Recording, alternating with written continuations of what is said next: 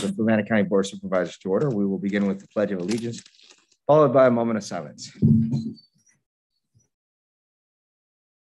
Pledge allegiance to the flag of the United States of America, the republic for which it stands, one nation, under God, indivisible, with liberty and justice.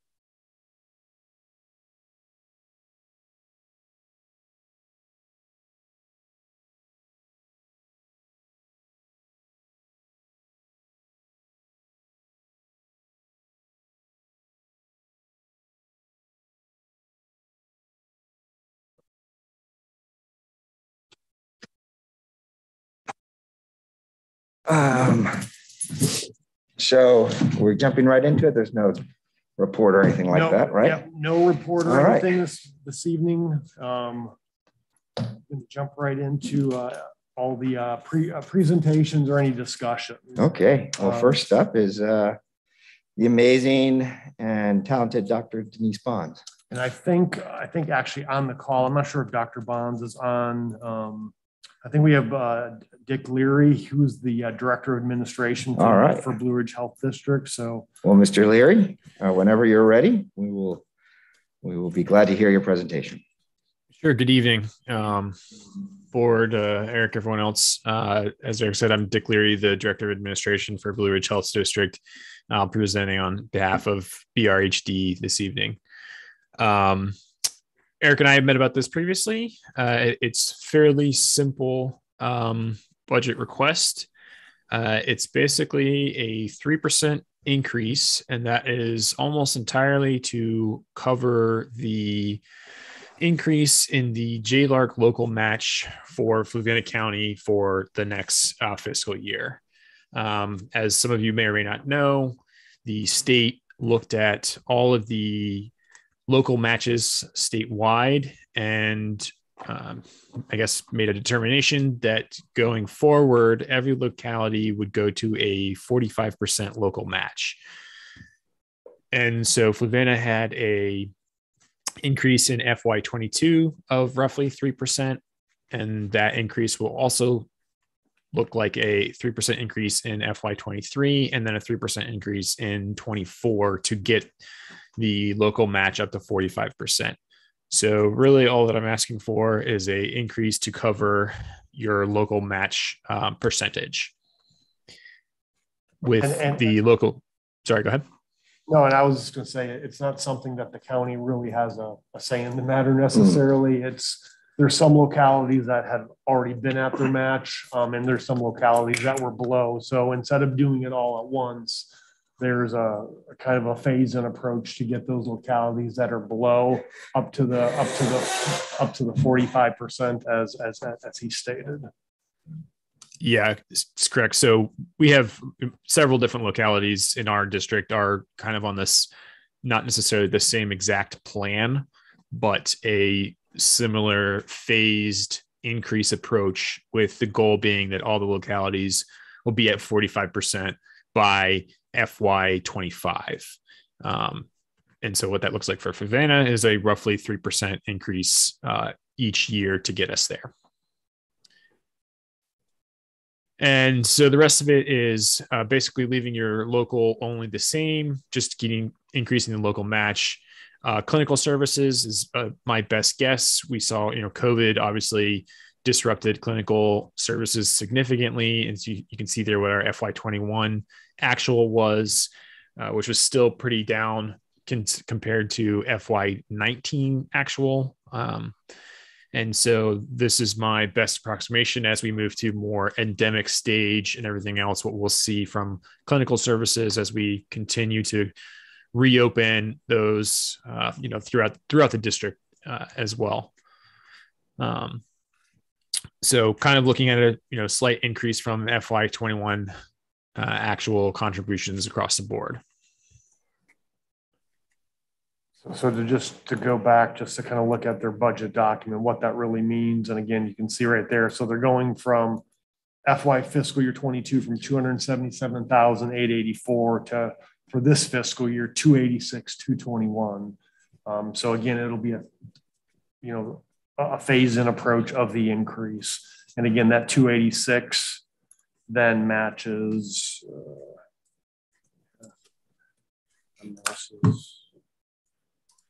again, matches right there the locality contribution of 286, 221. Again, their whole budget's not the 855. That's including some state portion. The locality match is the 286.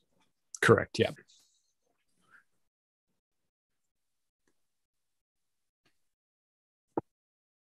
Any questions? Zier, Mr. Booker?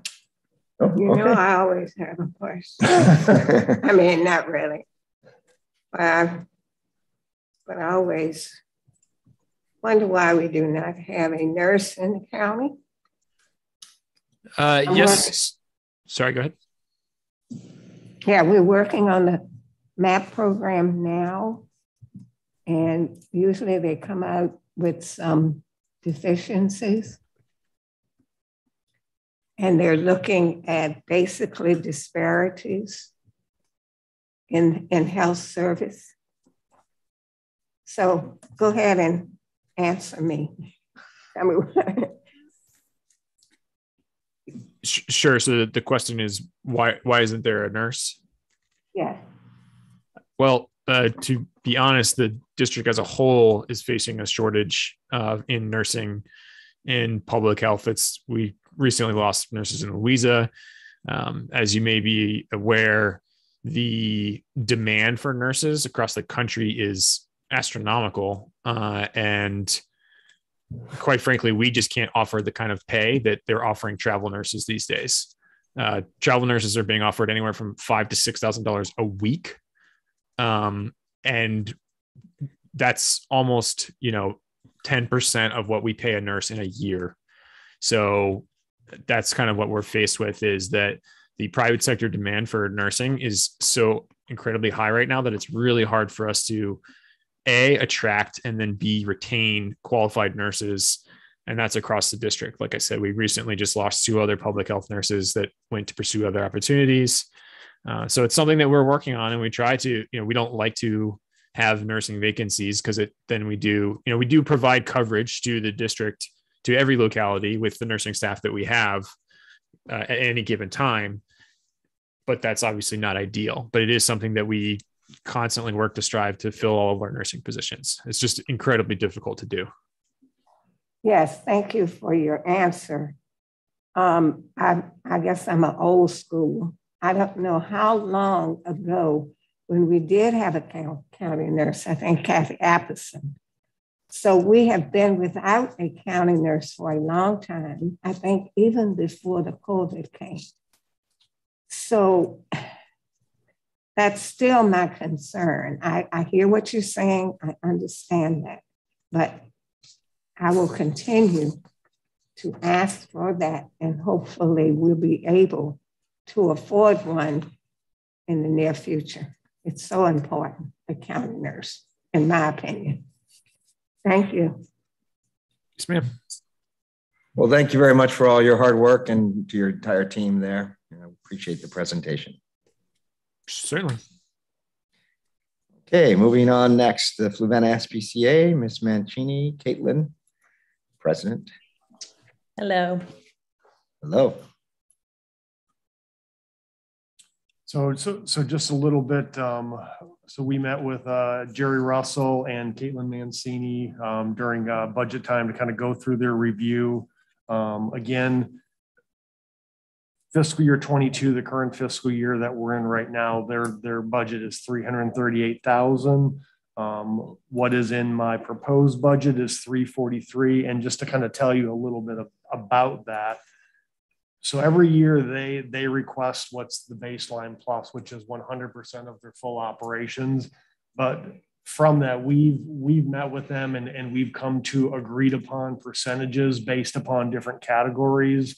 We looked at in the past, we looked at what percentage of services is the FSPCA handling on behalf of the county versus kind of what they're doing privately on their own. Again, the county needs to have an animal shelter, and instead of having to go build our own building and have our own staff, we pay for the FSPCA to kind of handle that operation.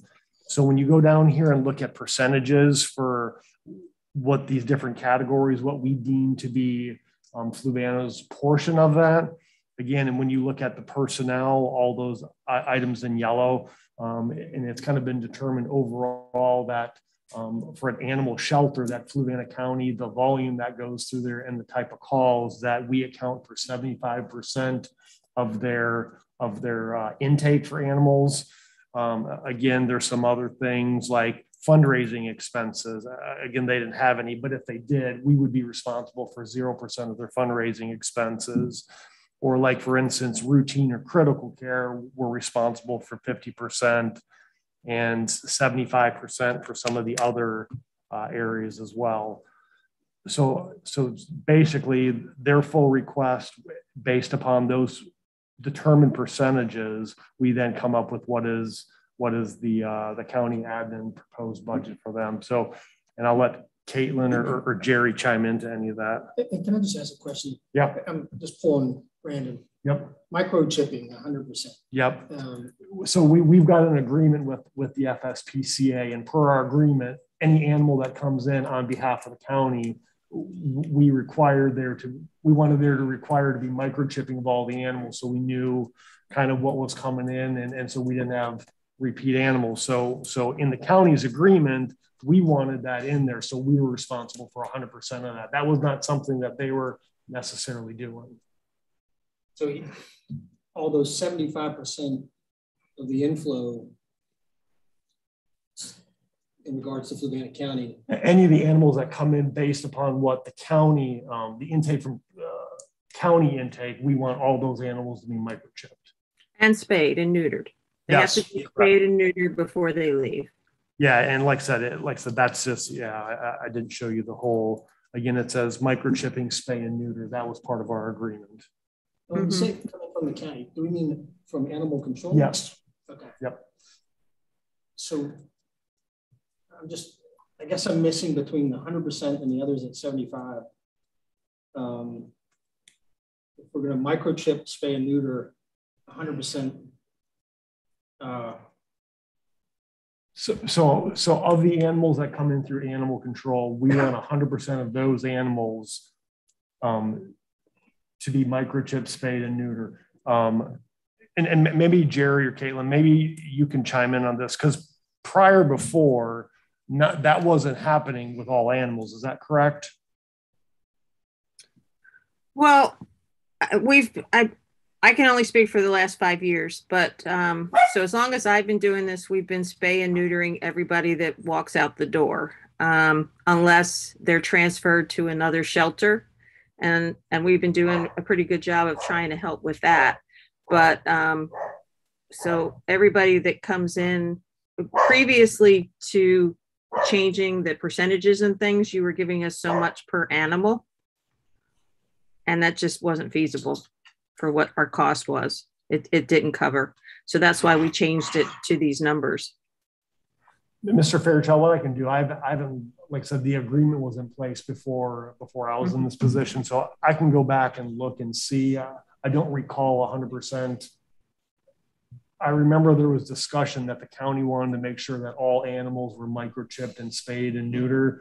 And so I don't, I see saying if we're paying 75% for everything else, why are we not paying 75% for that? Yeah, and I'm not even.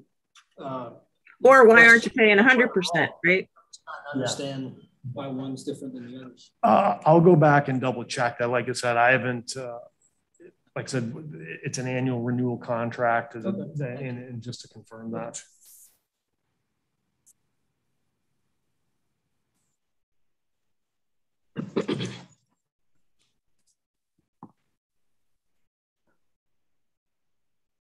Okay.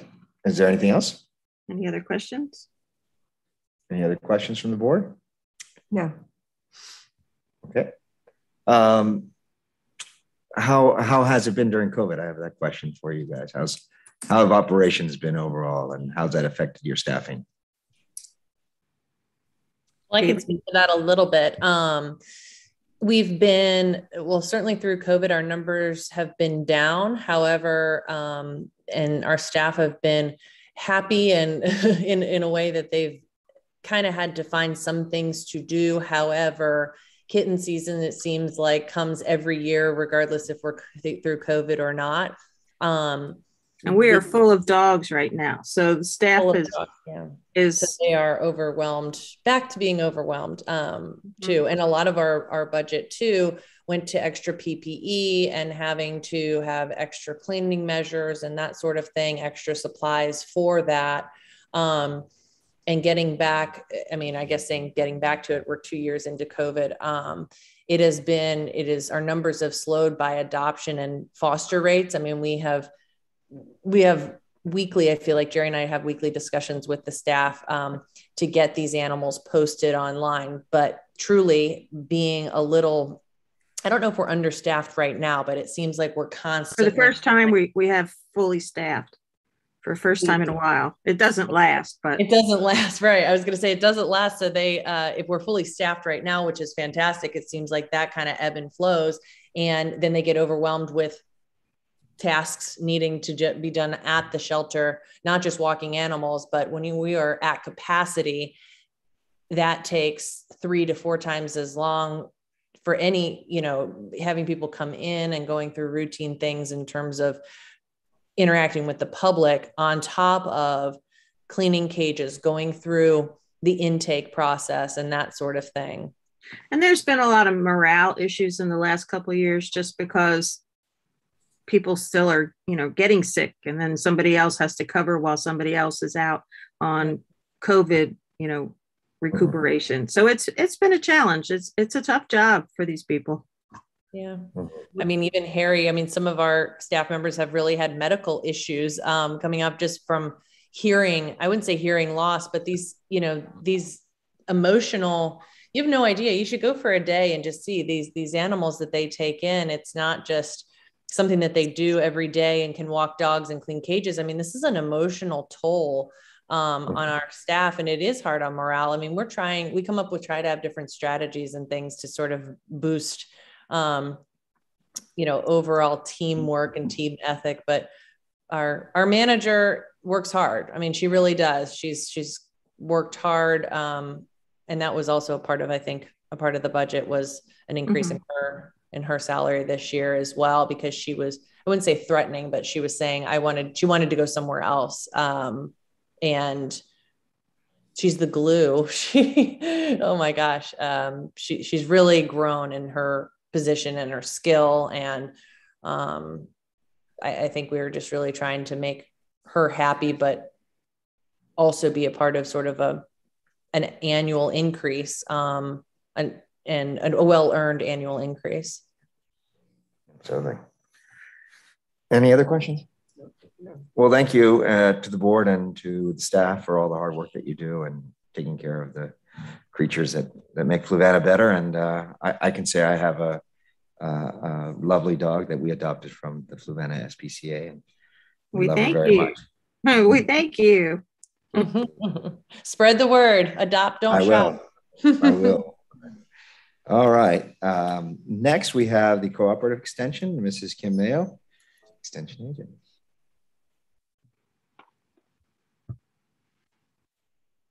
Hello. You can go ahead and flip to the next slide. This is a very brief presentation, and it's just to highlight the services that you're paying for. Our increase this year is in our contract services line, as it is just about every year. So I want to make sure you understand what you're paying for. So in our office, we have for permanent staff, we have a part-time program assistant position that is currently vacant, has been vacant for 2 quarters. We've been unable to successfully hire a candidate. So we're really struggling filling those positions. If you note, the 2 positions that have a red asterisk beside them are unit support staff and our family nutrition program senior program assistant. Those do not have any county dollars allocated to those positions. They are either 100% state funded or federally funded. So we're bang for your buck, I guess, is the best way to say that. That is approximately 70% of the contract services line right there. Next slide, please. Approximately 30% of your contract services line is coming from agents that are not housed in our county, but are at our fingertips. So we can't be an expert in everything. You might have a horticulture question. You might have a cattle question or a pond question. we have these folks at our fingertips so that we can get service to our residents. The 2 family and consumer sciences agents are housed in Louisa and in Albemarle. So think about that population that they also have to serve. They're not necessarily in Fluvanna 1 day a week, but they certainly are there when we need them and when we request them. The ag and natural resources agents, those are kind of our specialty folks. So we definitely lean on them. Can you define contract services? Sure, that's our salary line. You can go ahead and flip to the budget sheet if that helps. Yeah, no worries. Good question. So contract services is the bulk of our budget, and basically that's what Virginia Tech bills the county for salaries. They say, you know, here are the positions that you have a cost share agreement with, and this is how much it will cost to have them in your unit. Yeah, Mr. Fairchild, if you just look here, so you got so here's their total budget. Again, current year is 105, they're requesting 107. So the contract services line, this is where the county pays Virginia Tech for as Ms. Mayo said, a portion of salaries. And then they have some other small ancillary other line items in their budget too for some other program costs. But the bulk of it is in the contractual services line. And that's basically the bulk of if there's any changes on a yearly basis. Yep. Good question. Again, the supplies that you contribute, you know, office supplies and stuff like that, we haven't had an increase in requests in several years there. So again, I just wanted to kind of explain how that works. We're only able to meet the needs of our residents because of our volunteers. You can go ahead to the next slide. I just want to highlight the impact. And this is again, a 2020 number, the volunteer dollar figure based on that $26 per hour contribution. Our 4-H volunteers, in fact, $50,000 worth of impact, I guess, back to the county. And for every dollar you put in, approximately $1.75 in service back to our residents. So I just wanted to highlight that our volunteers are key. You know, I'm one 4-H agent that works with youth. I can't do it alone. So just wanted to highlight those. Good. So are there any, I guess just 2 more to highlight our senior garden at the community center. I couldn't have a moment in front of you without highlighting that. Using that as an educational tool, holding programs and classes there for our community members to be engaged in. Yeah, I was down there yesterday. It's beautiful. Yeah. Grant funded, you know, that garden didn't cost, you know, Fluvanna County anything other than it's sitting on your property. 100% grant funded for that project. It is beautiful. If you've not had a chance to see it, come by. We'd love to give you a tour. All right, next slide. And basically any questions that you might have regarding our budget this year. First of all, I think it's great to have, but just wondering operationally how it's designed. So is the relationship that we don't have to have the extension in Fluvanna County, but if we do, here's the cost of that? Correct. We have a memorandum of understanding with Virginia Tech saying that, you know, this is the service we provide. If you provide this portion, the state will provide the remaining portion for you. So whatever you all say, it's either have it or not, right? Correct. If you certainly, no problem. I'll stand here and advocate for extension any day of the week, not just because I work for them. I'm a product of their program. So if you say, you know, we have to give you a 20% or even a 10% reduction, that's people. That's why I wanted to highlight that, you know, the bulk of our budget request is positions and salary. So, but there's no negotiating point. Here's what we need. And correct. I understand it. Yeah, that's what they bill for. They handle all of that as well. Salary, billing, management, HR. You just get the bill and say here, and you provide the space. Yeah, there's no kind of back and forth saying, you know, we want to. Right.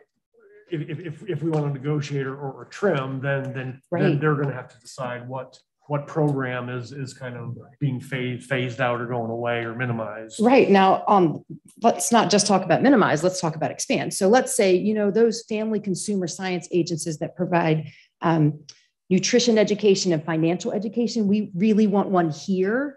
That would come at about, you'd have to fund that 100% because there are no state positions available. That would have a price tag of about $80,000 with salary and fringe on average. Just food for thought. If that's something that, you know, you wanted to entertain additional positions fully funded by the county, that's the number that I was provided yesterday. Kind of menu, for lack of a better term. Yeah. Okay, so it's not everything or nothing. It's what as you said, it's what you willing to give up. Yeah. So I mean, what you're willing to give up, what you're willing to add. I mean, and you know, we haven't. you know, I don't think the county's ever really been into a point where it's really discussed, you know, what programs we don't or do not want from the cooperative extension. It's been pretty streamlined for many years now. And I think certainly supportive from the board, recognizing the value that we are able to provide to our citizens. The major increase over the last 5 years was a program assistant designed to work for youth, specifically during the day to assist teacher programs. We can't fill that position right now, and I'm desperate to do so. So recognizing that value and saying, sure, you know, we would like to contribute to this effort.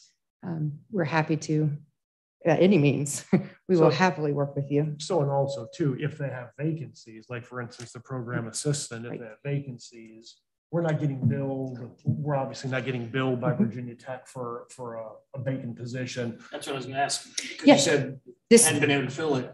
So what's happening with that money? We're not being billed for it. Correct. It stays, it will just roll over. It's not something I can say, oh, hey, I've got this extra money just sitting here. Can I use it for this? It's in contract services. Yep. That's committed to salary. You won't receive a bill for somebody who's not on the payroll. Yeah. So if we had like $100,000 in contract services and there was positions in overlap or just vacancies throughout the year, maybe we're billed 90,000 out of that 100,000. Right. So great questions. Any other questions? When was the last time we had an intern to work? We had an intern in 2020, believe it or not. We were able to host that virtually and in person. So that person was able to telework some and lead some virtual programs, but also led in-person programs. We did not feel that we could justify that in 2021 with the limitations that we were imposed on. What we were allowed to do with in-person programs. We have an application out now for a 2022 intern. So that position will be posted.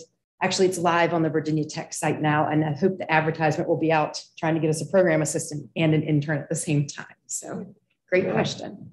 I can't believe you don't have a kitchen question for me, but I was going to ask about the kitchen, as a matter of fact. I'll leave before. Certainly, we're in progress. And I don't know if Aaron's on the call or not, but we are that's close, Mr. O'Brien.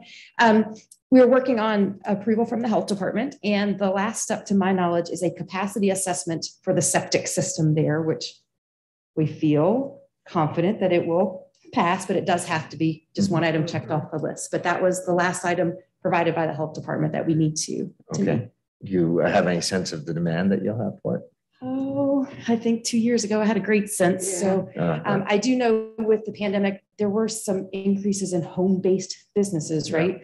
Some folks were able to telework and maybe, you know, promote their business from home, but I don't have a demand currently. And I'm hesitant to advertise, not knowing when we will have it ready to open. So, great question. So you know the board, I don't know what we're talking about. In the community center at Fork Union, where our Virginia Cooperative Extension office is housed, several years ago, John Thompson, my predecessor, put an application for a community kitchen that could be certified commercial kitchen for home-based entrepreneurs to kind of grow their business and be able to rent a kitchen that's inspected.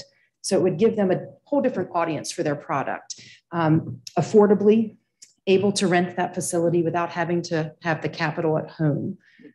We have the equipment. It is there. We just are waiting on that final piece from the health department approval. And that's been the commercial kitchen has been a work in progress for some time. If Mr. Weaver was here, he would ask many questions about. He would be having a coronary right now.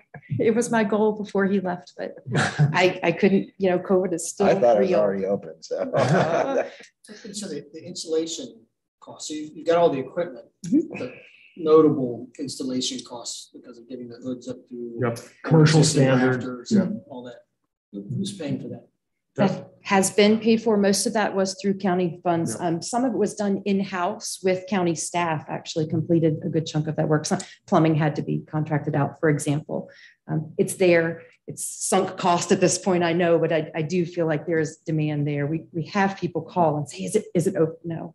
Yeah, I want to say probably about 3-4 years ago, all the equipment was kind of finally put installed in and ready to go. And then kind of COVID hit. And then I know Ms. Mayo and Mr. Spitzer have been kind of engaging back again with the Virginia Department of Health to try and get all the certifications and sign-offs that they need to be able to obviously market it more and see what home-based businesses would be interested in that. And it's not sitting dormant and shuttered. We do utilize it for instruction as well. So we can use it as a teaching kitchen in the meantime, but that's certainly not the intent of the project.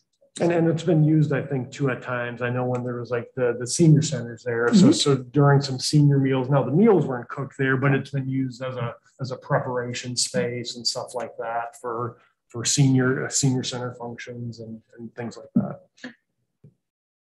Thanks. Any other questions? Any other questions from the board?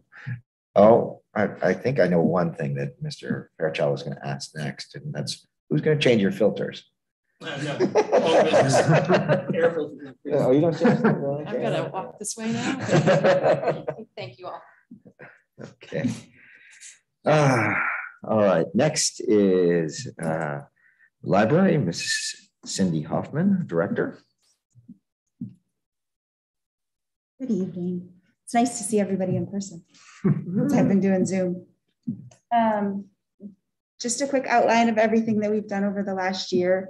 Our circulation did drop. At one point, we were one of 5 libraries in the state that was providing service. So a drop in circulation was better than no circulation, I think. And actually, ebook circulation increased quite a bit, so that helped out a lot.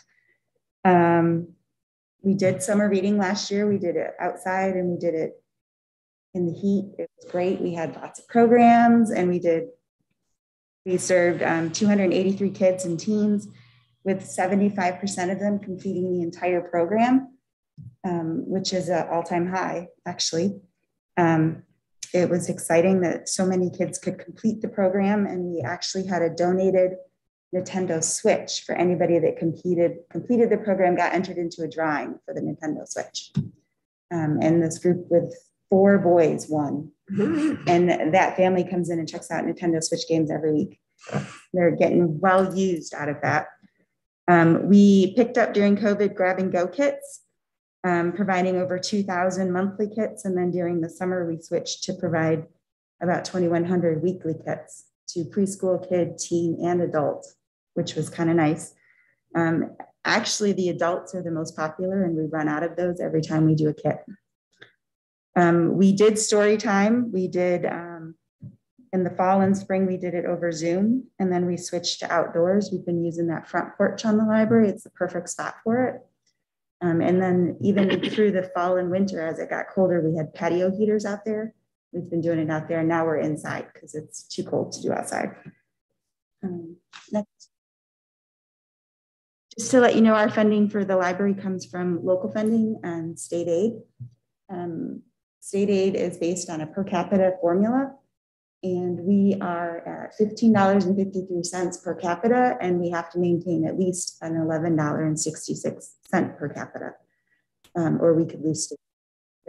Above that, we are ranked 77 out of 93 libraries in local per capita support. So when I came here in 2008, we were the last library in the state. So we've moved up. We're doing good. When was that you came? 2008. Revenues. During COVID, we suspended all fines. We stopped charging for faxes. We noticed a lot of our faxing was workman's comp, unemployment, veterans benefits, health insurance issues. So we figured with people laid off, we just stopped charging.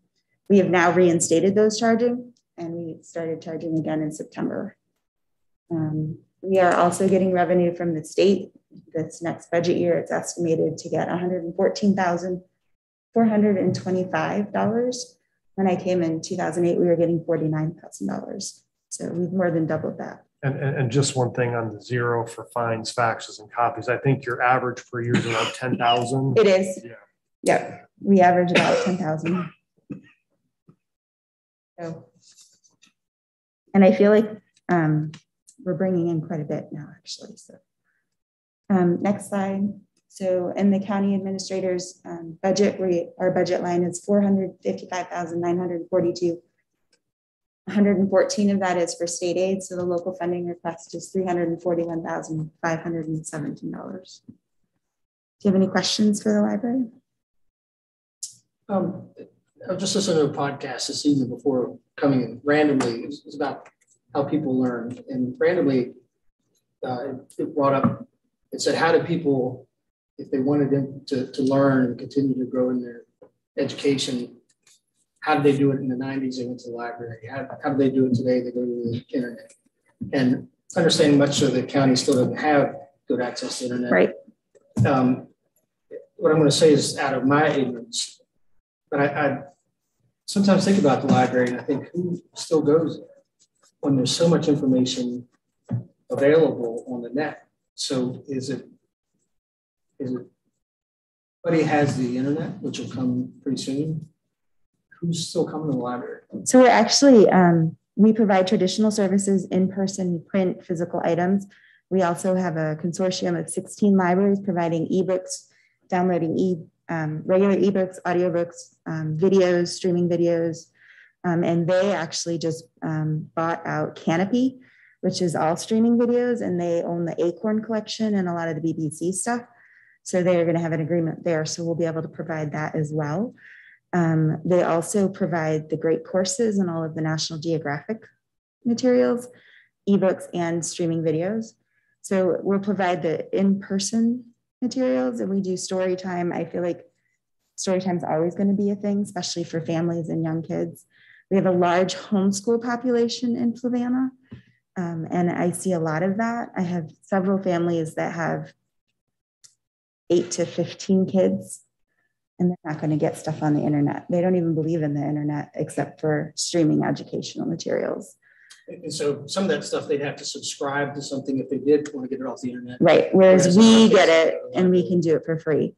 Through the state library, we also have a program called Universal Class, and that has how to use the internet, how to use your word processor, how to use your Excel, all the Microsoft products, and it's video, educational videos, as well as how to crochet, how to knit. Let's take a basic watercolor class.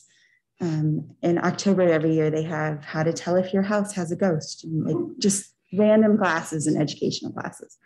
They've added a new program this year that we provide through the state library that has live homework help, like a Zoom session. It's not on Zoom, but it's like a Zoom session with a certified teacher and a child, and they can get homework assistance in any topic, including writing assistance. They also have a part of that program includes help for veterans with resources and transitioning out of the military or just help.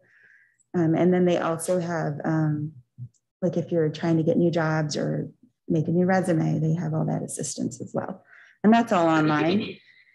So I think it's going to become more of a combination of in-person stuff and online stuff. We see a lot of retired folks that still come to the library and get stuff. We see a lot of families. So how many books did circulate this year?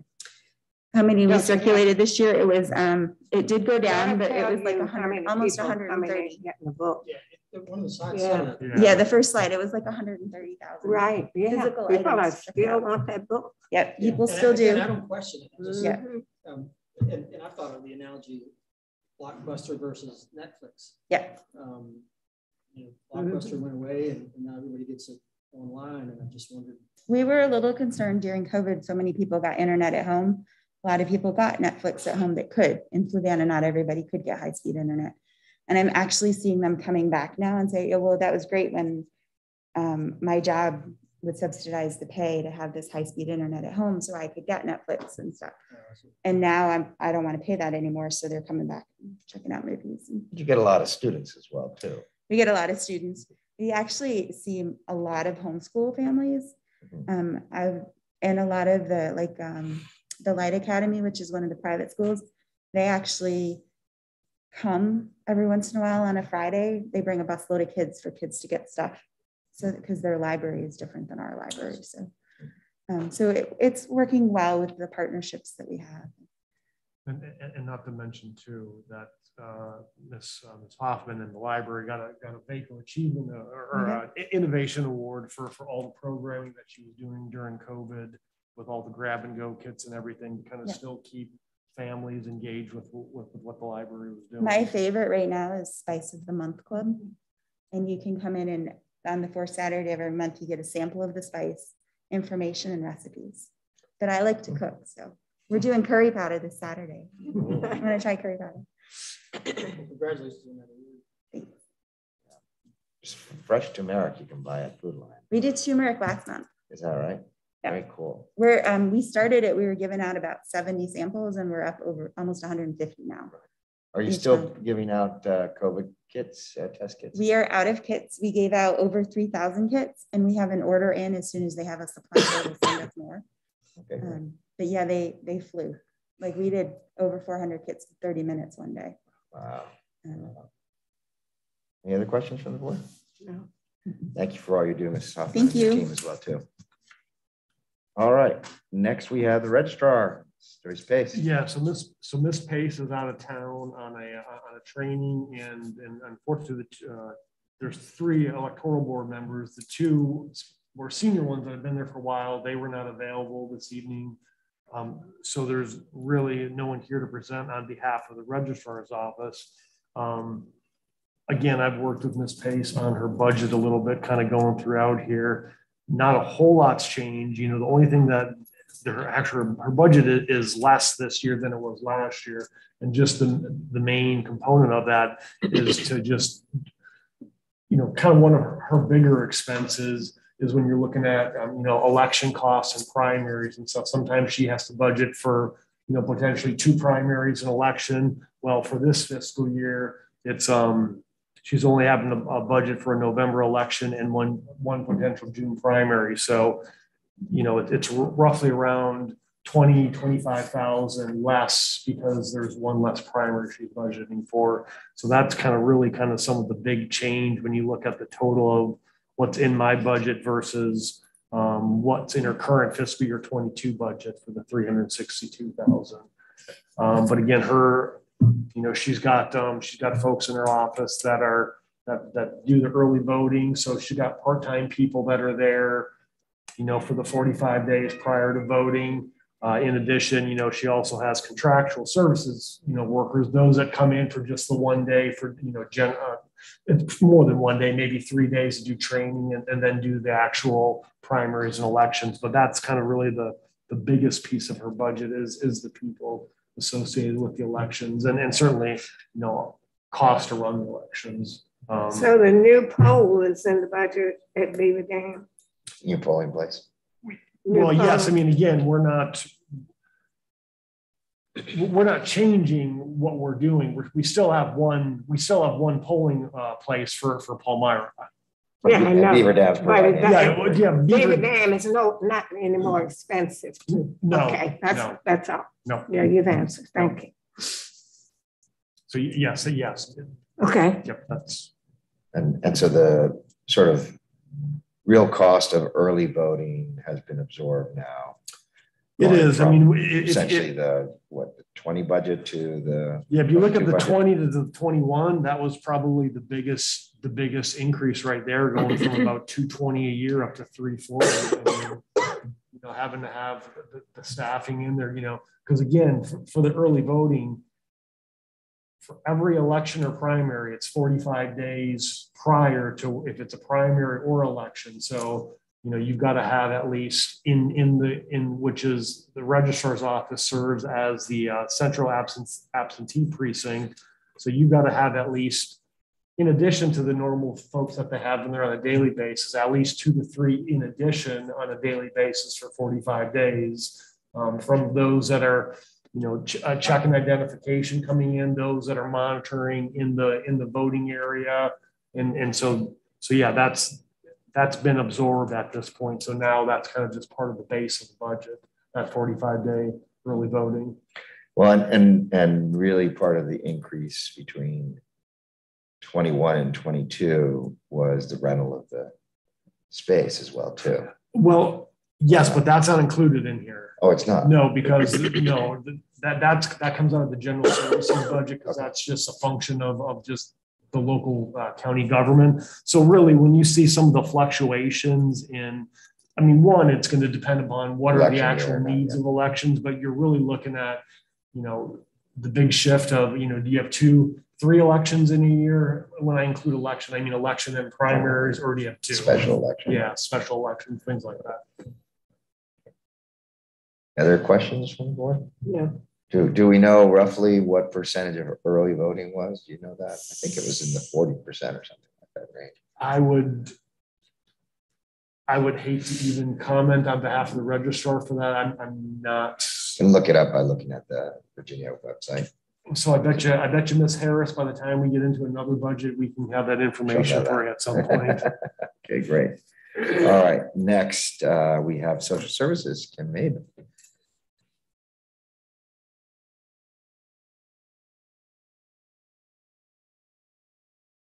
Good evening. Good evening. Welcome, Mr. Fairchild.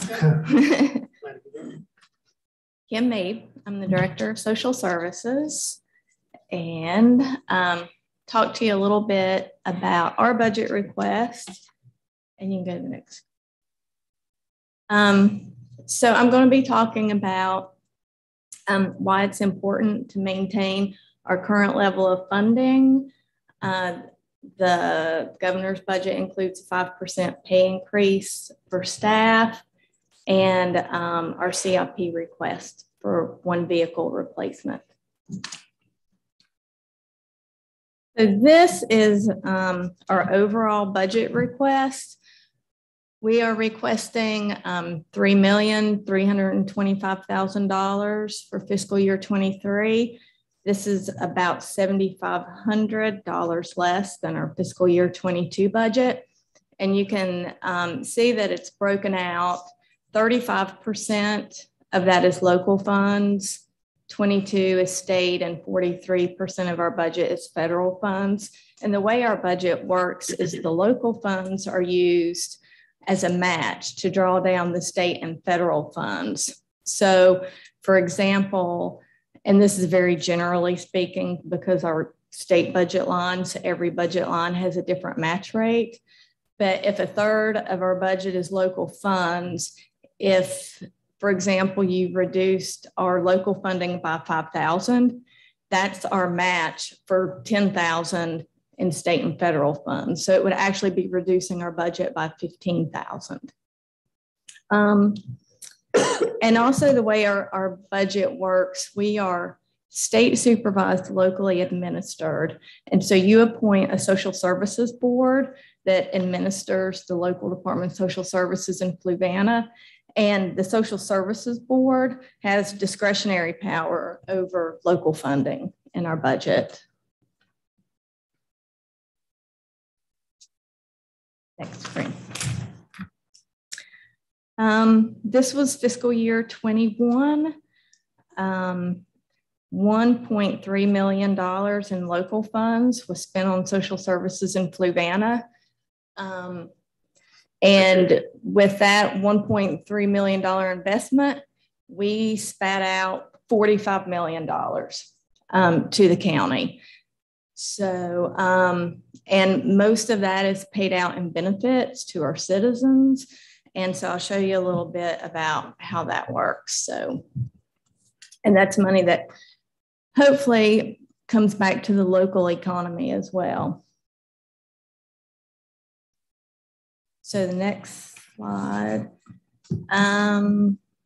Again, we're state supervised. We exist to administer mandated state and federal programs to residents of our county.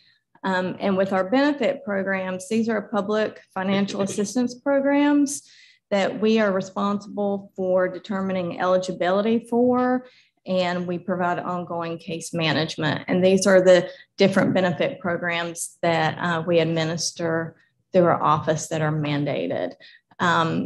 Most people have heard of Medicaid and SNAP.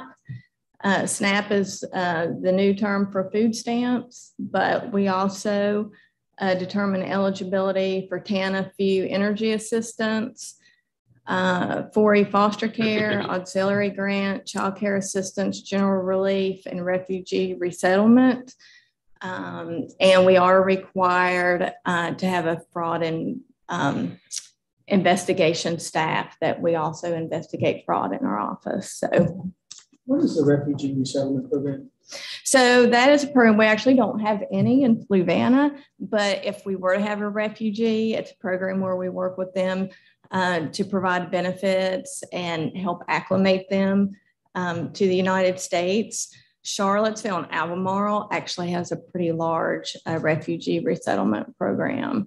So just people that the federal government have placed there, or? So refugees they come from other countries, and it has to be like because of war, like civil war or something like that, that they're in danger. And the federal government works it out with these other countries that they'll accept so many refugees in our country. And then they are, there's a lot in Harrisonburg and there's a lot in Charlottesville. And then they are placed in certain areas where there's a program set up to help them. Usually there's local churches involved, volunteer agencies as well too, right? Mm-hmm.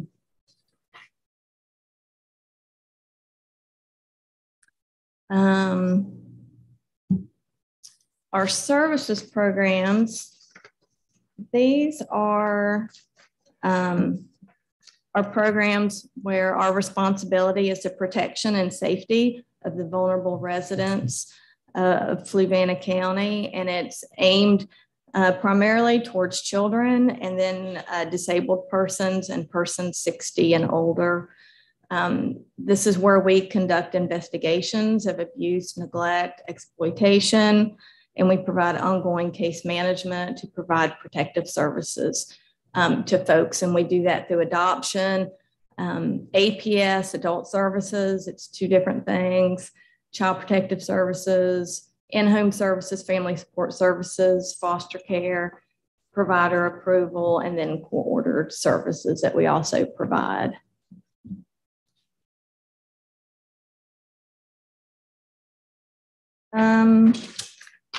So a minute ago, when I was talking about the millions of dollars that we bring back into the county, this is how we do that. So these numbers were still in fiscal year 22. So these are fiscal year 21 numbers. There was over $38 million paid out in Medicaid benefits to Fluvanna residents, 5,546.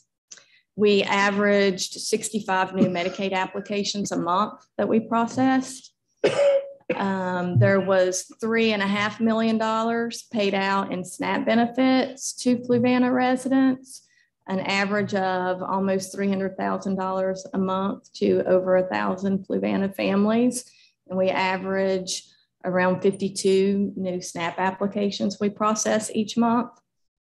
And then 149,000 annual was paid out in TANF benefits to 50 families, and we get about 7 new applications a month. Is there some overlap between the people on Medicaid and SNAP typically, or in terms of the services that they're receiving? There's a lot of folks that receive both. Oh. There's a lot more, and you'll see that in some numbers I have in a future slide. But there's a lot more people who receive Medicaid. And for the people who receive SNAP and TANF, they probably receive Medicaid, but some people may receive Medicaid, but not necessarily SNAP or TANF. Yeah, it's like, what's the percentage there of the population? 5,000, it's almost 4%, 5% of the population on Medicaid. 21% of Fluvanna residents receive Medicaid. 21%. And that's 1 in 5 people in our county. Oh, my math is really off. Sorry. I said my math was way off. Sorry. That's 21% receive Medicaid. That's yes. Yeah. So how does that jive with the quote poverty level of 7% for the county? Seems like one is off. It's 3 for this. That is 7%. That was for the 2010. In that census, the 2020 census, yeah, 6.8. 6.8%. So the federal poverty criteria differs from what Medicaid eligibility and SNAP eligibility is. And Medicaid, the numbers went up significantly a few years ago when Medicaid expansion passed in Virginia. It created a whole new category of people eligible for Medicaid. And that is basically low wage. No wage, almost, right? It's people who work earning low wages. And prior to Medicaid expansion, the only people eligible for Medicaid were children or aged, blind, and disabled folks. So next slide. And this is just other assistance that's paid out to our Fluvanna residents that receive child care assistance, energy assistance, adoption assistance. About $326,000 in fiscal year 21 was paid out for 21 Fluvanna children who were adopted from foster care. And at any point, please stop me if you have questions. And this is just more assistance that's paid out through our office to Fluvanna residents. Through 4E foster care, that $300,000 offsets CSA funds. If it didn't come out of 4E, it would come out of CSA. The good thing about 4E, it's 100% federal dollars, and CSA, there's a local match to that. We paid out money to Fostering Futures. These are foster children who age out, they turn 18 and they're on their own. And so we're still able to provide support to them after they turn 18. We have 2 residents that are eligible for auxiliary grant assistance, and this is funding for assistant living facility placement, general relief, and purchase of services. And this is the numbers of folks who receive Medicaid and SNAP in the county. And so Virginia Department of Social Services puts out a profile report annually for every Department of Social Services. And so I just really copy and pasted that from the state report, but it shows you the number of SNAP, TANF, and Medicaid and child care recipients in the county. And you can see over the years, the number of people who received SNAP, it was going down every year until COVID. And then those numbers started to come back up. And then Medicaid, those numbers consistently have risen every year. The biggest increase from 2019 to 2020. And a lot of that has to do with Medicaid expansion. But not necessarily COVID. Right. I think the increase that you see from 2020 to 2021 is due to COVID. So there was 5,840 residents in fiscal year 21 who received SNAP, TANF, and or Medicaid, and that's 1 in 5 people in the county. Ms. May, just one question. The column that says program, what's that mean? That means SNAP, TANF, and or Medicaid. That's everything.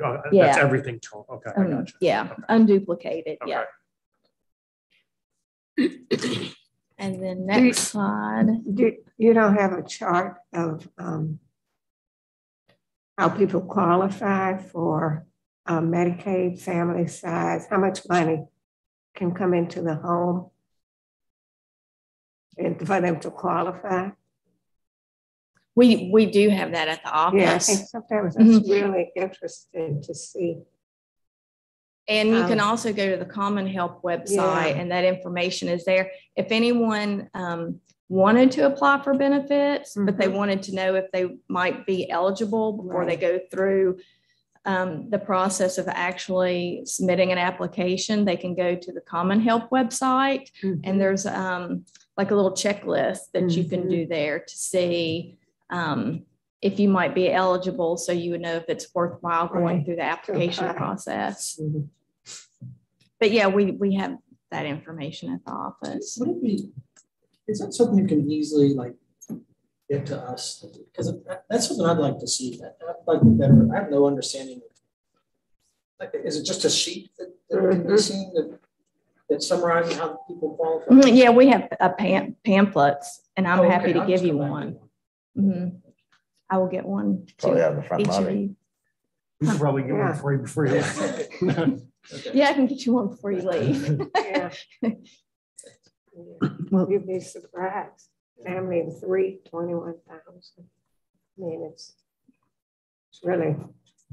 This is a very complicated part of the community. I sit on the board, and Mrs. Booker had sat on the board too, and it's takes a lot of time to know what's going on, and you do a great job. Great job. Oh, thank you. Yeah, you really do. Everything, it's very complicated. Everything is very complex, from our budget to the programs. Most definitely with our Medicaid applications, sometimes if there's a complicated heir property, those cases go to the Attorney General, and we have to wait until we get an answer from the Attorney General before we can even finish processing the application. So maybe it's pretty complex. Yes, excuse me, Kim. Maybe tell, because Chris isn't there, what is TANF? TANF is temporary aid to needy families. It used to be ADC, which was aid to dependent children. It's what they used to call the welfare check, but it's a lot different now with TANF. For folks who receive TANF, they have to participate in the VIEW program, and that's where we work with folks to help them become self-sufficient so that they don't need to receive TANF anymore. We help assess the barriers to getting a job and keeping a job, and we provide services to address those barriers. And under welfare, did they not have to go through that? No. When it was the old ADC, they didn't. Yeah. That's a lot of work. So that's a lot of welfare reform that's probably happened over the last 25 years. I think VIEW started around 1994.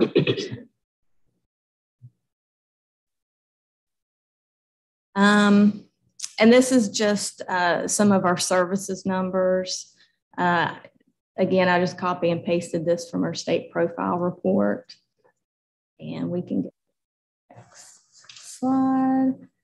And so this is some of our child welfare numbers. We conducted 91 investigations and family assessments in fiscal year 21. We average about 8 new investigations per month. We average about 17 in-home services and family support cases per month. And these are cases that are at high risk for child abuse. And we provide services to these children and families to help prevent foster care. And outreaches, that's something that we do in Fluvanna that other social services don't do because it's not mandated. But if we receive a CPS report and it doesn't meet validity, we will still contact the family and let them know we received a report, and we'll offer services to them. And then we've averaged about 20 children in foster care each month in Fluvanna. Are all of them in Fluvanna? Oh, do you have some other places, other counties? They are placed everywhere. Okay. We have some that are in residential facilities. We have some that are in therapeutic foster homes that are in neighboring counties through a private child placing agency. And we have several that are here in the county and our own approved foster homes as well. As just switching back to referrals for Child Protective Services, have you seen an increase of that with kids going back to school now? Yes. Yeah. Yeah, we saw a decrease when kids were on virtual learning, and once they went back in person, we saw an increase, and they're back to being what they were pre-COVID, if not higher.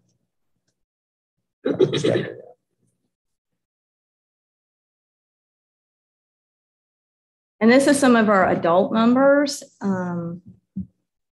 In fiscal year 21, we conducted 112 APS investigations. We average about 9 new investigations per month. However, last month we did 20.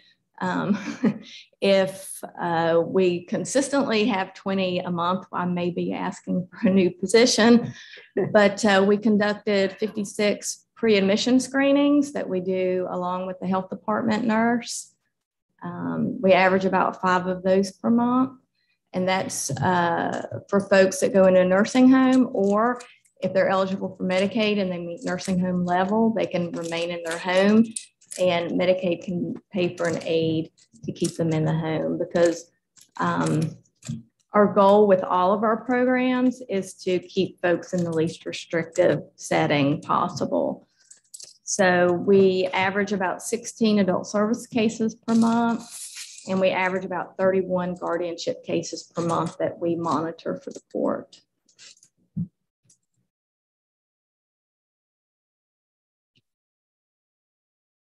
And being state supervised and providing state and federal mandated services, we are very closely monitored by the state and by the federal government. And there's a multitude of reports. Some are monthly, some are quarterly, some are annual, that measures our performance and how well we're meeting all of the mandates. And there's probably hundreds of mandates that we have to meet. We go through a multitude of reviews and audits. At any given time, we are going through at least one review or audit by the state. Currently, we are being audited on our purchase of services budget lines, and we just finished a review where our regional office reviewed our Medicaid and TANF and VIEW programs. And we're getting ready to go into another 4E review by the state. This is just an example of a few of the things. The state puts out what's called a dashboard report, and they do that quarterly. And this is some of our results from the last quarter, just to show how well we're performing, that we are surpassing the target.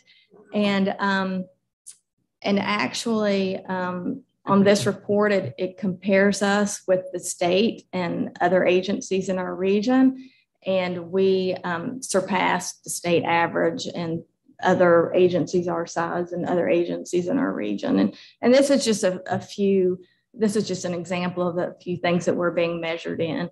We're measured in, you know, we're mandated, we have so much time to complete certain applications, and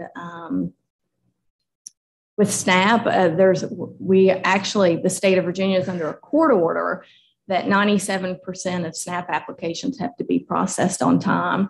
And that's 30 days unless it's expedited. And then we only have 7 days to process those. So it looks at how quickly we're processing applications. It's looking at certain CPS mandates and foster care mandates, APS mandates that we're required to meet. And so if you go to the next screen, this is just an example of another report. So Safe Measures is a data program that measures all of our child welfare programs monthly. And so this, again, it's just an example of a few of the mandates that we're required to meet, and the state monitors this monthly. And I get a report from our regional consultants every month. Great job. So our staff does a really good job. And I just want to say Rocky Reed is here, and she's our CPS supervisor, and she and her staff are responsible for this. Yeah. Excellent job. They do an excellent job. Excellent. So you're fully staffed, Kim? We are fully staffed except for one position. Okay.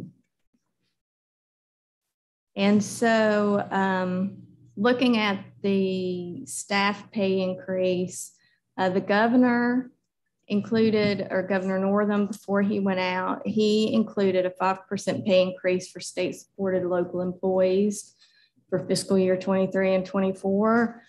And so I heard yesterday what the Senate is recommending and what the House is recommending. So I don't know yet what'll end up being the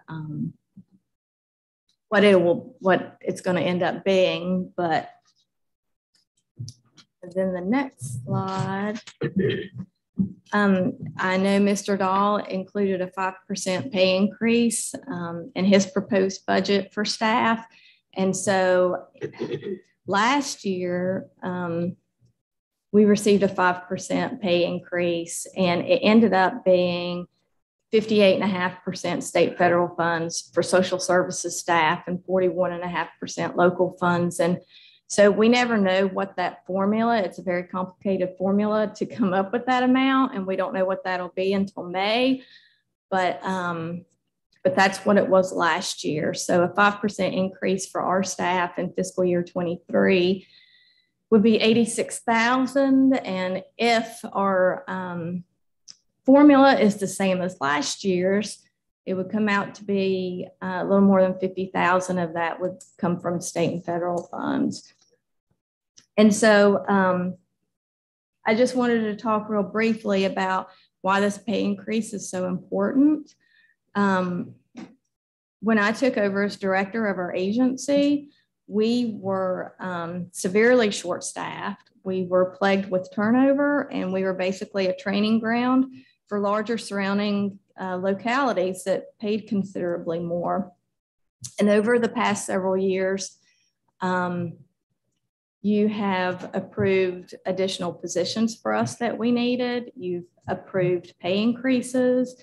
You approved 2 pay alignments for our staff over the last few years, and it has made a tremendous difference. Once we were able to start filling the positions that we had, the positions that we needed, we started paying people more. They were staying. Once this started happening, we were able to do more for retention. Once we got to that point, you know, we created an onboarding committee internally because we assessed and created a plan for better onboarding of new hires, which I think helped even more so with our retention. We were able to focus more on team building activities and morale. Again, further improving our retention and our performance. And then once we achieved sufficient staffing, we were able to make the internal organizational changes that we needed to further improve our processes, our reporting assignments, and our overall performance as an agency. And as you can see by our numbers, by retaining trained, experienced, and talented staff, we're providing better services to our residents. We currently have very experienced and knowledgeable and talented supervisory staff who are the experts in what they do. And they're providing excellent training, coaching, and support to the staff, which further improves retention. We've been able to tap into these talents and make significant improvements in our technology, improving efficiency, making our processes less cumbersome, which further improves retention. So it all started with getting the positions that we needed and then getting pay where we needed it to be. And I can't even begin to tell you the difference that it has made in our agency. And now that we're full staffed, and not only are we fully staffed, but the staff that we have been there for a few years now. They've been there long enough to get trained. They're proficient in the jobs that they do. And it's been tremendous. If I recall, when you first took over, you had almost 20% turnover rate. It sounds familiar. In 2016, we lost 16 employees, which was half our staff. In 2015, in July of 2015, in 1 month, we lost 3 employees just to Charlottesville Social Services. And so what's your retention rate now? Or your turnover rate, whichever way you want to look at it. We're last couple of years, I think we've maybe lost a couple of 2 or 3, maybe if that a year. That's awesome. Out of a total of how many? 35. We have 36 full-time employees. Right. Great job. Good job. And I know morale was an issue when you first took over as well, too. Probably because of all the turnover as well, too. Right. And so we've really, and a lot of that was because we were short staffed anyway. And then when you have the turnover, then you have a handful of people doing the work for a whole agency, and people can't do that long term. And when Charlottesville and Albemarle were paying, you know, $10,000 to $12,000 a year more, Henrico pays $15,000 to $20,000 more a year. It was really hard to compete with that too. And so helping get our salaries up has made a tremendous difference. And we just have such a talented staff right now, and they do an excellent job. And, you know, federal research shows that improving child welfare workforce issues improves outcomes for children and families. And because of that, Virginia actually was one of 8 states selected to participate in a 5-year project funded by the Children's Bureau and led by the Quality Improvement Center for Workforce Development at the University of Nebraska. I volunteered to participate in that project. So we were one of 18 localities in Virginia that participated, and the goal was to develop workforce strategies for agencies to improve child welfare workforce issues, which in turn will improve outcomes for children and families. And, you know, I look at the work that we do every day, and it's a really hard job, and the nature of what we do. You know, workers experience secondary trauma. They're dealing with some really difficult situations, and they do a really great job, and they're staying. And I couldn't be more pleased with our staff. And so, you know, I just wanted to say with this pay increase, I really hope that you will approve it, because in order to keep moving forward on this trajectory of a stable workforce, resulting in improved outcomes for children and families, we need to continue to offer competitive salaries by taking advantage of state and federal funds when we can, and give pay increases to staff and continue to be competitive. Excellent. Any questions from the board? Well, thank you for the outstanding job your team does and for everything you do to serve our citizens. Oh, well, thank you. Thank you for all of your support. And there's a thank you slide at the end. Thank you. Thank you for your consideration. Thank you all for your time. Just one quick thing. So you asked about voting. So Ms. Harris pulled it up. The 2020 general election looks like absentee and early voting was 66%. 60%. Yeah. Wow. And there was in that general election, we had 80% voter turnout. Looks like there's 19. We had 80% voter turnout. That's awesome. Yeah. Looks like we have just a little 19,840 registered voters, and yeah, 15,933 total voters. Yeah, registered in total. Okay, that's who actually voted. Yeah, gotcha. So 60-some% of those who voted did early absentee or early voting.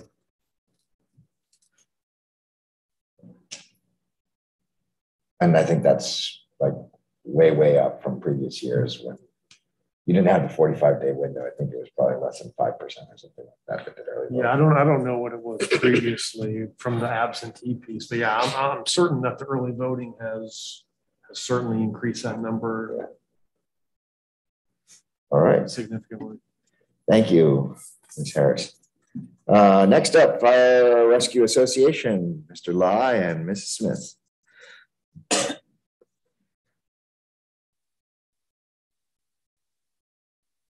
Everybody. Chief Lai couldn't be here tonight. So it's Mr. Mayo then, yeah. He's out of town. Those that don't know me, my name is Chris Alley. I'm sorry. Chief of the Fork Union Station and also Vice Chair of the FRA Committee.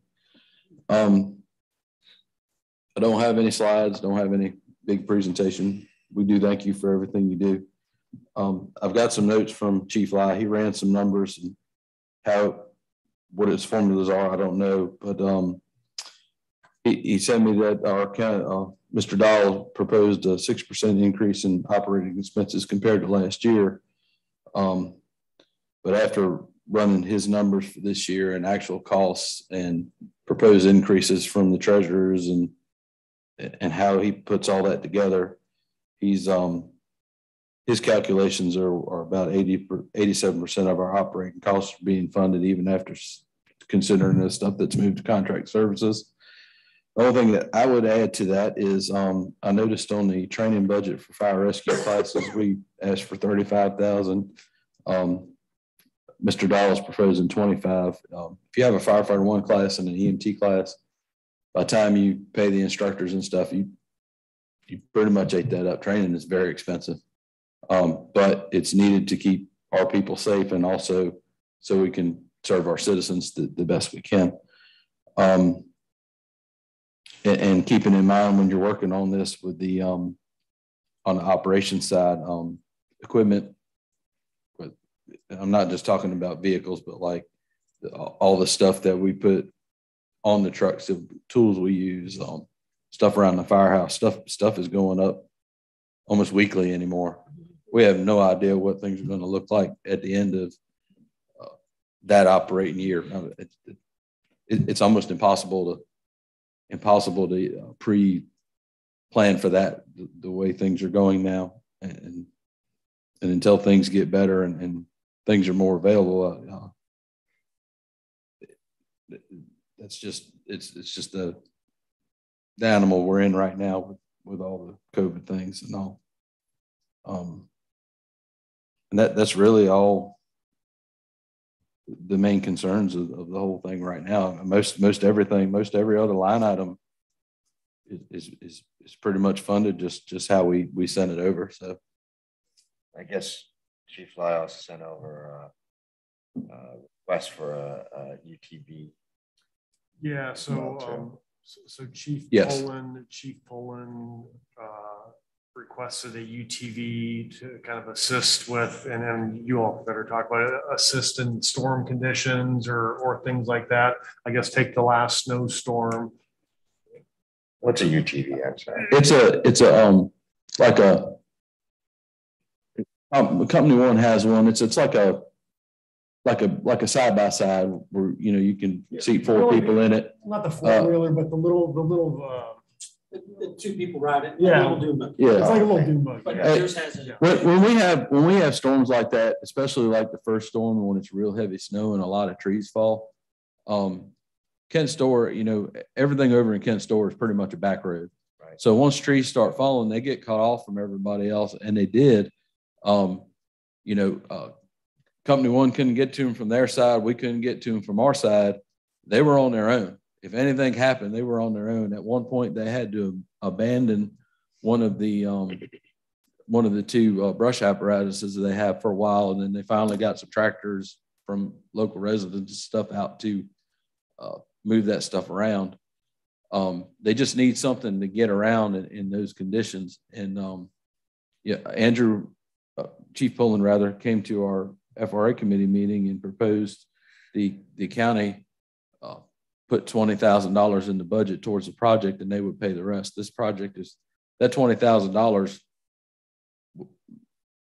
will just about pay for the UTV. They're going to put a pump on it. It's going to have a small fire pump, a way to move people, stuff like that. It's probably a good $45,000 project in the end. So they're covering most of it. They're just asking for a little bit of help, and we all support that. How will they raise that additional? Where does that additional funding come from for them to outfit it out? I can't speak on their accounts. I don't know what they have, but some of it will be fire cert from their aid to locality money, or maybe money they have set aside from fundraising efforts over the years, that kind of thing.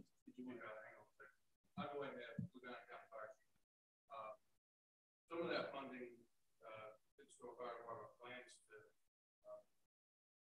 receive from fundraising through. What is that?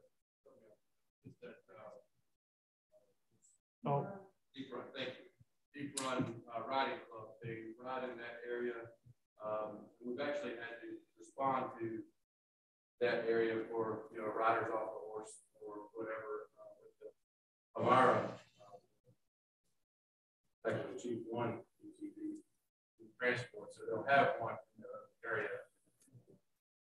Not the only one that won't have one area. It's going to be 14. So it's one in every fire station except Fucking. It will be. It will be. The lake has one that they bought on their own. Okay. So, like I said, with Kent Store, with this last month, or Chief Al is correct. I mean, they were cut off without help of residents using their own equipment. They weren't able to get around and get some of their equipment. It was 3 days before VDOT was able to actually get some of the roads open in that area. With that UTV, they get around. Yeah. So will it have any use if we don't have snow? Can you use it for something else? Yeah. Oh, a lot of stuff. Can it use for a lot of things, right? Yes, ma'am. Okay. Yes, so like the brush fire that we Yeah. had this day. Yeah. My brush fire. You being polite, aren't you? The brush fire we had then, Yeah. we could use that to run to multiple areas. We had the one for UTV out of Palmyra. They were doing that. We used it for running personnel. We used it for food, and so on and so forth. And that's what they could be used the same way. They plan on using or getting the Stokes basket, which is the for. In addition to that, just like we have at Palmyra, so you know, if they have a rider come off on a farm somewhere, we have access issues with large pieces of apparatus. We can at least get the UTV there and transport those out without having to manually carry those. You know, you take 6 people to carry. Yeah. The average person. So. And I'm remiss. I mean, I should ask you to come up just for the record so that you're in the microphone. Come on up. There's enough room. I wouldn't plan on doing that. I have the moral support. Late 2015, had a 4-wheeler accident up in Hatfield, McCoy, southwest, southern West Virginia. And I just thought about with the horses and on the trails. And they sent in a UTV to get to me. And yeah, I remember that. Yeah, I mean, I was in such condition that they almost pronounced me dead at the hospital once they finally got there. And had they not had that to get back in there to me, no doubt I wouldn't be alive. Yeah. And so I think about, you put somebody on a 1,200-pound animal, and my own aunt has seen her break 7 ribs coming off of one. So what you're saying, man, you're all the way back there in those trails at Pleasant Road, and something happens. And, correct. It could be a broken neck off of a horse or whatever. And so the thought of you all, 6 of you carrying a backboard all the way through the trail just isn't. Correct. So we use it at Pleasant Grove. We've used it numerous times for the county fairs or Monticello Man. Water Rescue uses it, ours or Palmyra's as well for that. They have 2 of their own. Searching for lost people. Yep. It's great to go down access roads on the river for water rescues. Yeah. Fires on the railroad tracks is a big thing because you can't get trucks down there. There are. Yeah. I'm probably forgetting about a whole lot of stuff we can use In them summary, for. to me, we're one-stop like odds of you having to go deal with somebody off in the woods or in a remote area. It's great, and especially Kent Store. Yeah, I mean, so so if it for Kent Store, it would be a 20-minute response if Palmyra was notified right away. So why is one not being requested for Fort Union? Hasn't been requested. Let's go ahead and request one, Chris, since we talked about it. I just don't. I don't think we necessarily need one right at the moment in the building. That request may come later. Kent Store needs one more than we do. We have some other projects going on. I'm going to be at your meeting next week. We have a plan set out, myself and my officers, over the next several years with money coming in to upgrade equipment and stuff like that. That's just not on the high priority list for us right now, because once Kent Store gets theirs, we'll have 3 in the county. If I need one, I can get one fairly quick. it's just not a priority for Fort Keene right at the moment. But I think you really should do this for Company 3. I appreciate you being fiscally mindful. We have like a roughly a 5-year plan for like as long as the aided locality money keeps coming like it is, and different things as far as upgrading extrication equipment, whatever else, without trying to have to come to you all to ask for the money out of the general fund or the CIP. You know, and I'm sure over that time, if we found we got to spend some money where we weren't planning, we might have to adjust something back a couple of years, but none of it's anything that's trying to replace something that's not in working order. It can wait. So we try to do as much on our own as we can to ease the burden on the county. Great. And then just to go back to that, Chief Pullen reached out and I said, just the process is you got to, budgets are done. You just have to go through the FRA. And as long as the FRA, put the request into the FRA instead of individual chiefs coming to the board. If the FRA approves it, then I'll bring it to the board. And that's why you have it. And again, it's necessarily, it's not necessarily CIP from a dollar amount, but kind of the way it is, I would probably, as the board is considering the CIP items, maybe we include it in that versus just funding it. You don't want to put it as a regular budget line. No, rather than putting it in an operational budget or anything like that. And then what about the $10,000 in training? What was your? Yeah, I'll talk about that. So really all departments have training budgets in their individual company budgets for training. And then this training budget, the originally why this was set up was training dollars more for EMS providers. Back at, I don't remember when it was, but it was, we had a tough time with getting volunteers. So the board and my predecessor put some dollars in the budget, and I think working with the FRA to put money in there to start providing funds for training EMS responders and stuff, because we had a big need for it.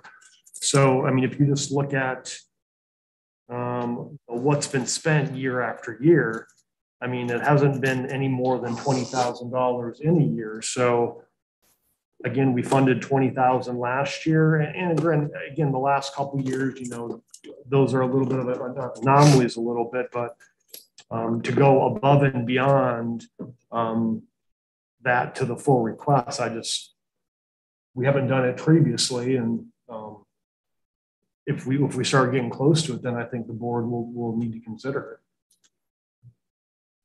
Response? Well, that's also the only thing I would add to it. That's also what Ms. Smith pays the fire instructors also out of. So, and it does fluctuate. She could probably tell you what the last firefighter 1 class cost.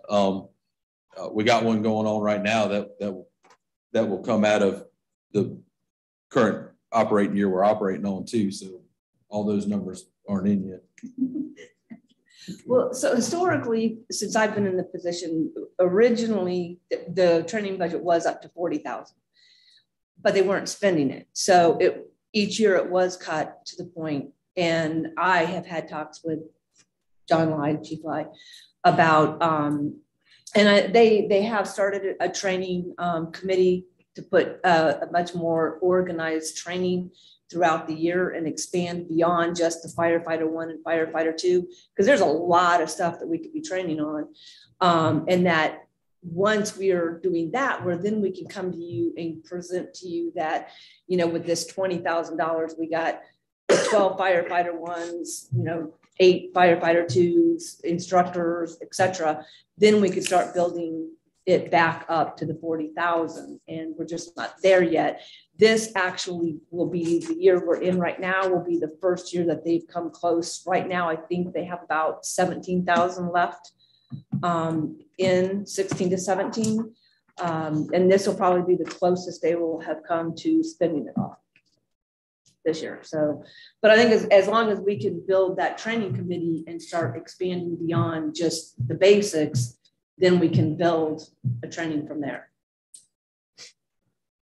And there has been some talks of having some of those higher level classes above firefighter 1 and 2 for those that already have all that stuff.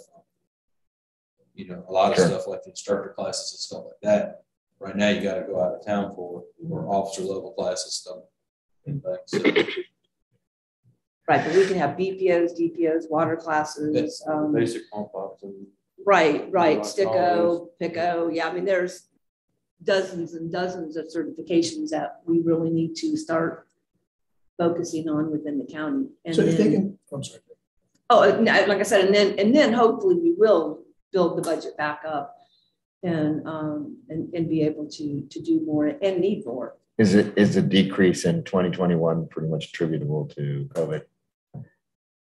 I mean, to Mr. Dahl's point, I mean, well, we did spent 20,000 in 18, 16,000 in 19, and then 7,000, 7,500, 8,500, 20 and 20. A lot of stuff got slowed down. Matter of fact, we had a firefighter 1 class going. We had to shut down for almost 3-4 months, and then they went back. And actually, it hurt the students. The pass rate wasn't as good as normal for that, but I think that 4-month break it hurt the students. It really did. And we had a lot of young people in that class. And again, so I didn't fund at my same level as last year. I increased it by $5,000 this year. I just didn't fund the phone request. And then going back to the operational budgets, I mean, that's basically the money that gets, divided out to each of the companies and stuff. And I did a 6% increase over the last fiscal year. And then just the last one, kind of a big piece, and they could speak more, probably more technically on this. There's a lot of different testing. So a lot of those that Mr. Bell has up there, each company pays for it individually. So the goal is to try and contract service that together, just one contract, to where I think it cheaper on each company or overall for us to have it done. Then we know it's done annually as well. So then this would be done in a joint fashion, because To add to that, all of that is compliance stuff that has to be done too. It's not because we want to do it.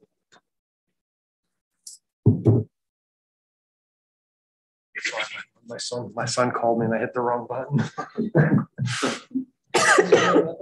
I answered. I hung up on him accidentally. Any other questions from the board? So back to the line item we were just talking about, the training. So if I understand right, historically you've been sending people out to other places for the training or testing that you'd like to do here. Is that right? I thought I heard you say something. We usually have a firefighter 1 and a firefighter 2 class available. And the goal, we have a new county training officer, but previous years county training officer had a goal of each January trying to hold firefighter 1, firefighter 2 and hazmat all together. And then maybe try every year to hold EVOC basic pump ops rural water supply to get people released as drivers. But historically, when it comes to like fire instructor 1, instructor 2, fire officer 1, stuff like that beyond firefighter 2, we haven't held those classes. And I think it would be a good idea to try to offer that to some of our more senior folks to broaden their training abilities at some point. To other places. Those for that upper level, yes, do go outside the county. Okay. So what I was wondering, if that's part of the justification for an increase to what the county's giving, then you were already spending the money in the past for those classes from the outside the county, right? Yes, because that money would come out of our funds. I guess we could turn in receipts to try to get some back out of that, but I don't think we've been doing. I know I have. So y'all been self-funding it. We just been that stuff. We've been self-funding that out of the county or rather than getting it out of the county training budget. Just asking for the county wherever it's done to start. Well, yeah, I mean, it's one of those things. Do you have everyone have their own training budgets and then you have a training budget here, or do you have one comprehensive kind of standardized one training budget that's line item in here? Because right now you've got a training budget here, And then every company has kind of their own training budget as well. It's not that it's a lot of money, but I see Mr. Bell's point of, if you built to it, if you were to come back to the board and say, we've spent our training budget and we'd like we'd like to do this program here, I'm sure that the board would probably approve that if it's discretionary budget. Yes, sir. And I'm not arguing that. I was looking over the stuff that was sent over to me today and looking at what we requested versus what Mr. Dahl put in his budget. And honestly, I didn't know what the payouts were or anything. I saw a $10,000 difference, and I figured I'd swing the bat and see how far the ball goes. But you get $10,000 towards your UTV now. Yeah. No, I think sounds like the board's in favor of the UTV. It's just really as to we'll probably pull. Yeah, and like I said, I think that's probably more of a conversation for next week during the CIP review and stuff like that. Anybody want to add anything, change anything? No. Then the only thing with the fire and rescue budget, again, looks like in some years we're going to have a couple things dropping off here. So there's a line in here called fire and rescue capital. And this is for in the past when the county has, because remember in the past, and we've changed that going forward, when things have been purchased for Lake Monticello's purchased the equipment in their name, and we've provided the contribution. Going forward, any equipment the county buys, it's the county's equipment, it's in the county's name. So there are a couple pieces of some funds that the county pays towards, one, the Lake Monticello building expansion, and also I think one of their pumpers that are going to be falling off here within the next couple of years too. And that's $120,000 total per year. But otherwise, their budgets, not a whole lot of change. You got to pay for insurance. You got to, the county pays for line of duty insurance, vehicle insurance, general liability insurance for all the organizations, volunteer accident insurance, workers' comp, and there's not a whole lot of big flexibility in those types of costs. Those are kind of hard costs that you can't really say, well, I don't want insurance. So, but yeah, it really kind of comes down to the training, some of these new things that they're adding in, and then just really the operational budget. That's kind of really where some of the, if there's any differences in what is being requested versus what I funded or what I proposed. All right. Well, Chief Alley and Chief Mayo and Ms. Smith, thank you very much for all your help. Thanks to all the volunteers for everything they do and for all the great work that you guys do. Thank you to you all for everything in your consideration. All right. Do we have anything else? We do not have a closed session. I think without Mr. Sheridan here, we probably shouldn't discuss the budget. No, and just to kind of go over that here. So March 2nd, we have a 5 p.m. regular meeting.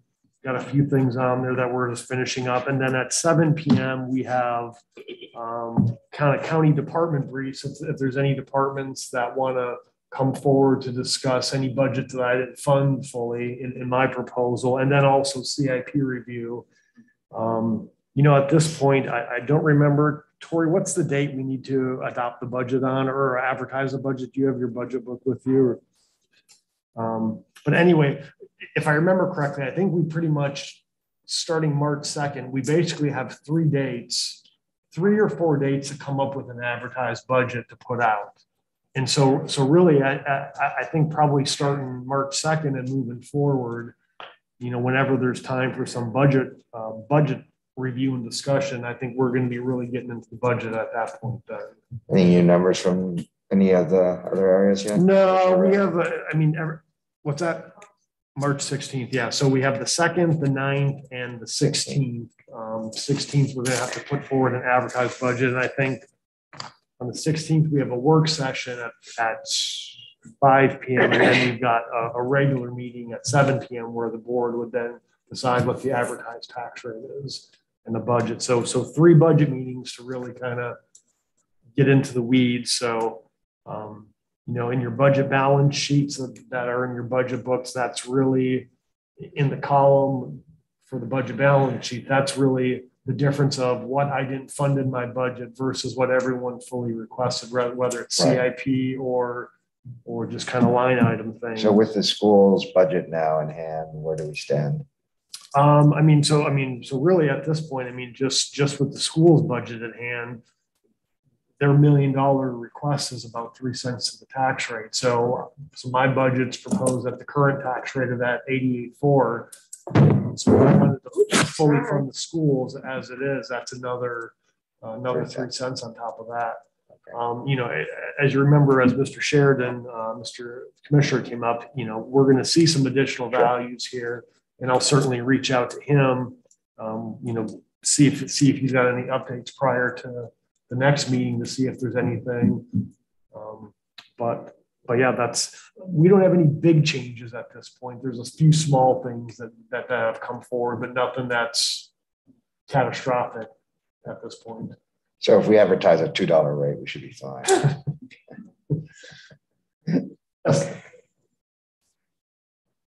So we always, Eric, yes, we always put in the budget what we think Mel's going to tell us. Right? Well, yeah, how much do we do? How much is it already in? Mel, on Mel's side? You're gonna wait until he. Yeah, I don't know what additional Mr. Sheridan's going to come up with, Mr. Mel Sheridan. Again, he when he was here, if you remember, he said that he doesn't have all of his vehicle values in yet at this point. And well, so he basically said that vehicle values went up 20% the previous year. This year was almost 30% on top of that 20%. Previous year, that was almost an increase of $1 million. Yeah. So it wouldn't be a surprise if he came in with a surplus or additional revenues. Yeah. I think he said also, and I don't remember what he quoted. He said there are a lot of properties that haven't received their certificate of occupancy that are close. And so once he knows they're going on the books, he'll add those into the value. So I think we will get some amount of revenue, and I can't say if it's going to be $500,000, $200,000, it's going to be $1 million. Like I said, I just have to rely on the values and the data that he provides. And how much is a penny? It's about $330. And by the next meeting, we'll get you some additional.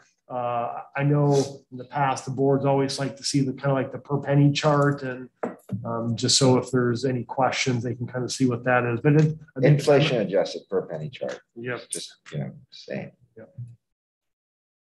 So it's about $330. If I remember correctly, that's what it is. So again, like I said, starting next week, and again, it's going to be a little different this year. We didn't want to be moving around from different locations, so we're going to do our budget work sessions here. So it's going to be a little different setup, and we'll have to see how it works. And it doesn't have kind of like the closed in. Budget work session like we did at the library or in the Morris room and stuff like that. Sure. But with just having multiple meetings and regular meetings, it's just kind of hard to kind of go back and forth. So. And Tony. Yes, ma'am. I looked up the census poverty was 6.9, so you're right. Yeah. And actually, Mrs. Mabe's department is serving 22% of the population of Fluvanna. If you take the 27,275 people. So divided by the 50. That's too much information. So soon it could be 25%. As I said, 22. So, yeah. 21 well, I had to make up for the fact that I said 4% to begin with. So, All right. Any other business? No closed meeting. I'll entertain a motion to adjourn then. I move that we adjourn. Second. All those in favor say aye. Aye. All right. We are now adjourned.